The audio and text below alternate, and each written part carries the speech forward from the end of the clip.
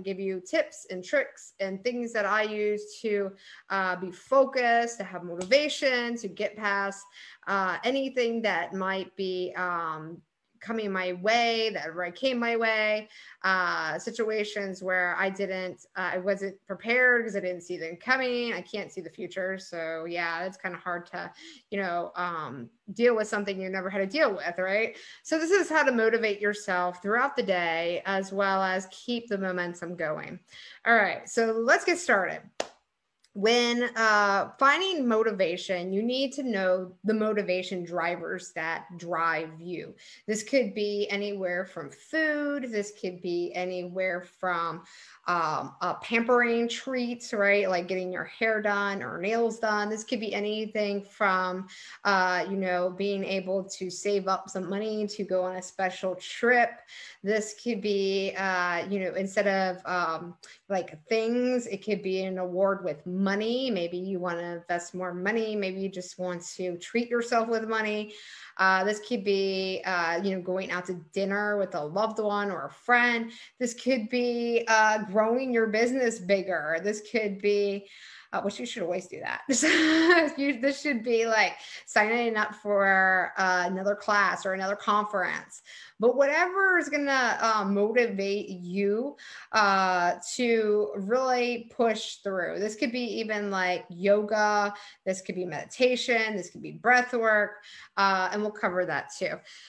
So motivation is a driver, right? We need to have motivation in our day to keep the momentum going, to stay focused on the task that continually gets it, in the way or doesn't get quite finished, right? We need to definitely have motivators to overcome that kind of stuff. But we also need to have motivators when we're stagnant, when we're not growing anymore, where we are complacent, where it keeps on a steady pace, but we don't see the reason to want to grow. We get in a comfort zone. So we also need a motivation for that kind of thing as well. So let's talk about negative factors and motivation that helps that. And then we'll talk about positive factors in your life and how to find motivation for those as well. So negative factors in motivation, you would need things like, self-development. You would need things like a mentorship program or accountability program, things like meditation helps, breath work, yoga. You can even say anything that will move your body, working out. These are all motivation to keep the energy going, to keep your mind focused and relaxed, to keep your body focused and relaxed. So this is going to help you sustain your task at hand, whatever comes in the way, right?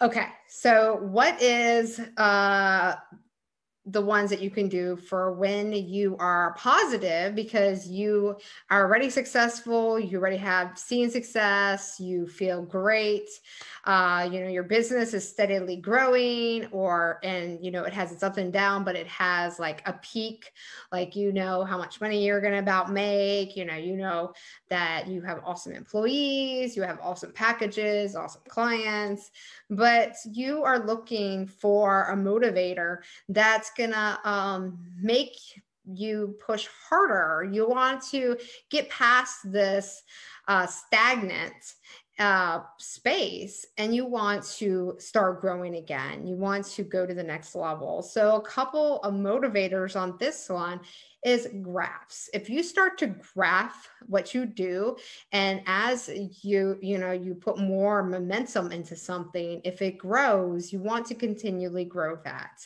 It's so simple, yes, to say, but when you actually put it into a graph, you can actually see it and it gets you excited. So it's a motivator.